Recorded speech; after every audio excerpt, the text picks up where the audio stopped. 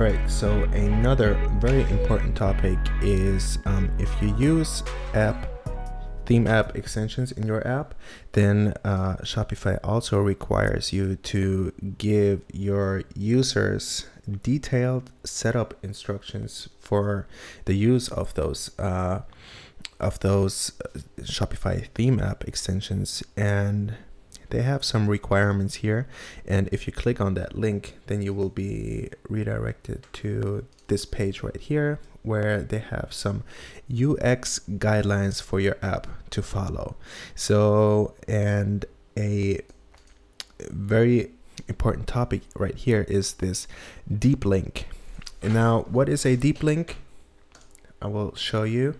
So before, in order to edit all those app blocks that we have just created, we would have had to come here to themes, then click on customize, and then we would have to go to catalog, then we would have to click to this PDP, and so on until we finally land here and edit our L4 image gallery, right? But those are a ton of clicks, and we cannot tell our users to go here and then click here and then click here and here and here.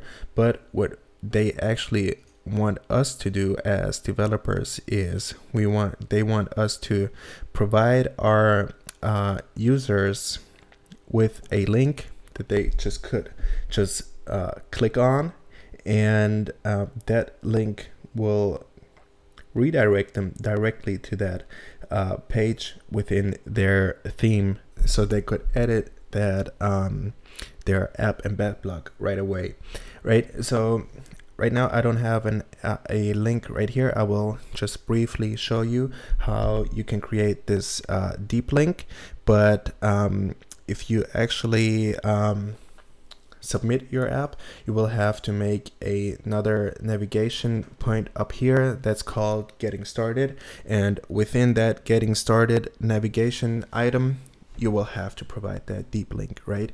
So I will just quickly show you how to provide how to create that deep link, but you will have to position it on the correct place then if you build your Shopify app.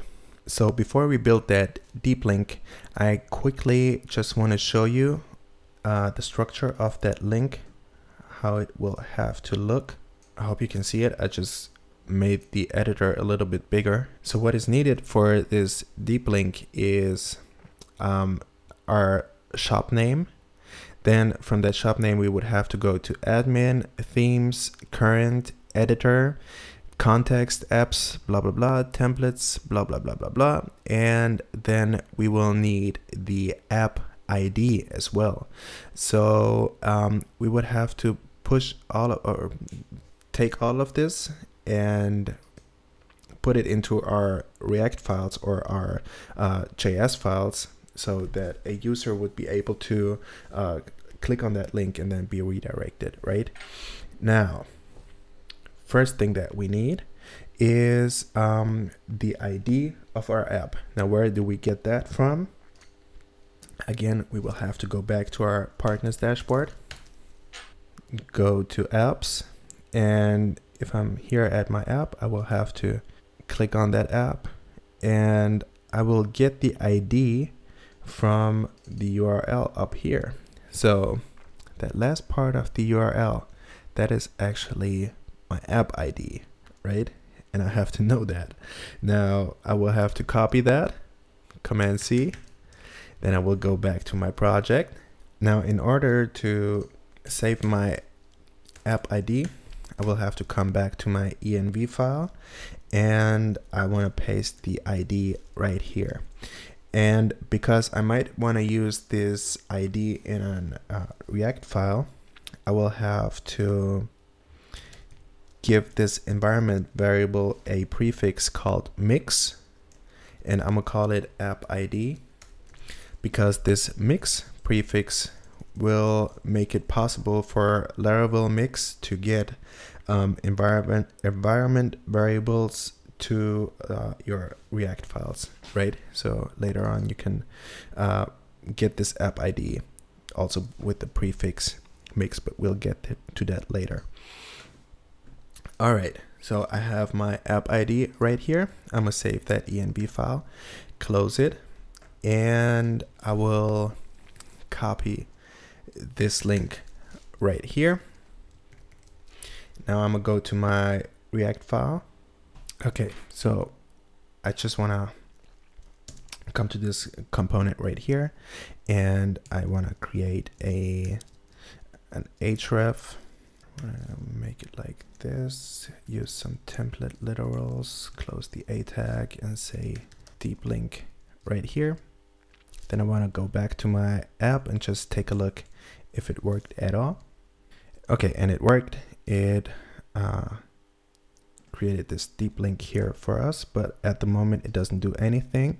So I want to copy this deep link in here. Just comment it out, but see the structure.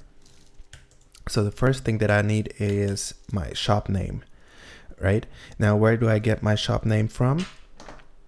If I take a look at this react.blade.php right here, you can see that this div tag is where our React app lives, and you can see that it has a data attribute here, and that data attribute is the value of shop. So if you go back to your app, and if you inspect this element, then you can see right here that data -shop will give you the value for your shop. So if you would go ahead and say document.query selector,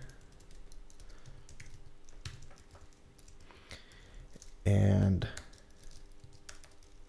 take a look at this app, and then say dataset, and then say shop,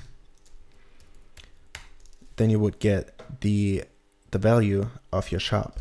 So that is exactly what we want to copy. Go back to our component and say let shop name be equal to what we have just gotten from the console. Right now we would go ahead and say shop name. Now say HTTPS, and we will type in our shop name. Right now I can copy all of this, copy that. Now the next thing is this mix_app ID, and where I've got that from, I've told you before, it's in the env file, right?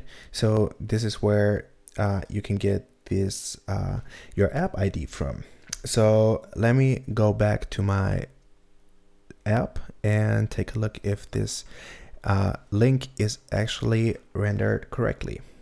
All right, so I have my link right here. I have inspected it, and as you can see, this is the href. So we have this, then we got our shop name right there, and blah blah blah blah blah. Now we got our app ID behind here, and if we click on this, then we should be redirected to our theme, and we should be able to edit our app block.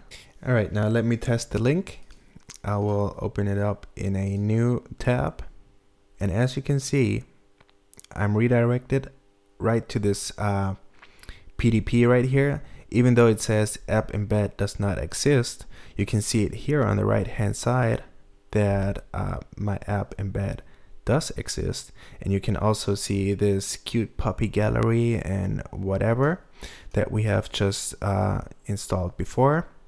And so you can see that the deep link is actually working correctly.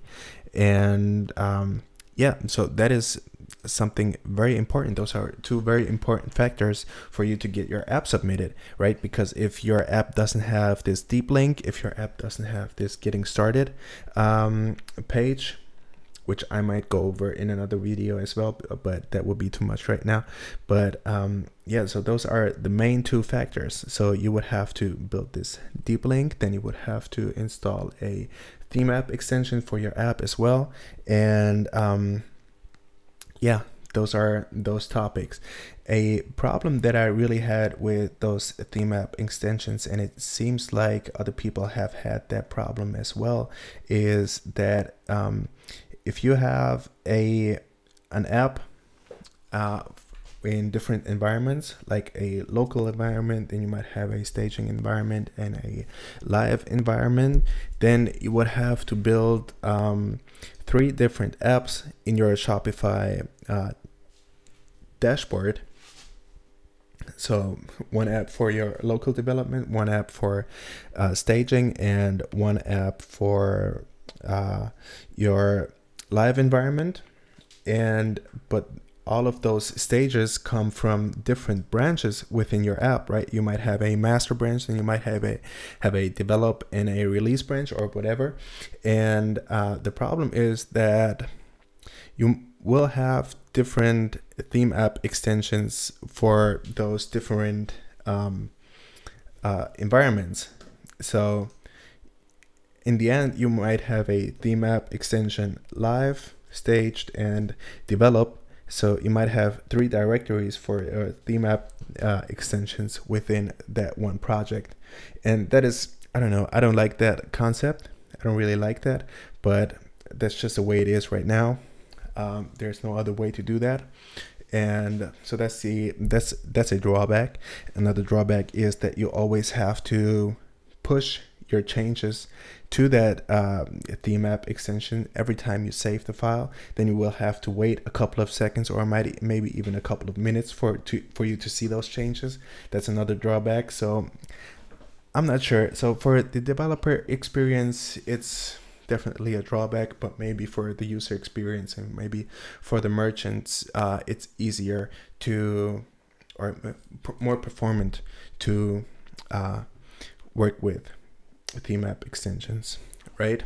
So yeah, that was a pretty big topic and a pretty hard to understand topic, and I hope I just at least could be able to explain, you know, an overview, to give you an overview of those theme app extensions. And yeah, so I hope you like that. I hope you can be able to develop your theme app extensions now, and that it might have put some light into the dark. And yeah, so thanks for watching. Please like and subscribe, and see you in the next one. Bye bye.